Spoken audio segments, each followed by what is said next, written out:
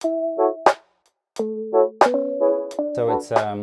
it's a fantastic machine for acute injuries. We use it quite a lot on the team. Daryl crashed a few days ago and inflamed quite a bit around his collarbone, which is a previous injury he had there. So what it does is it creates energy or heat in the tissues, which is an important part of facilitating the recovery process, reducing inflammation, helping relax the soft tissues in the area.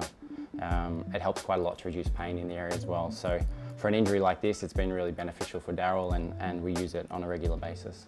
Certainly a lot of the riders will request that as part of their massage and part of their daily recovery. So, you know, on the legs and glutes that require a little bit more deeper tissue work, it's a great way of getting some heat into those tissues and helping with that recovery process.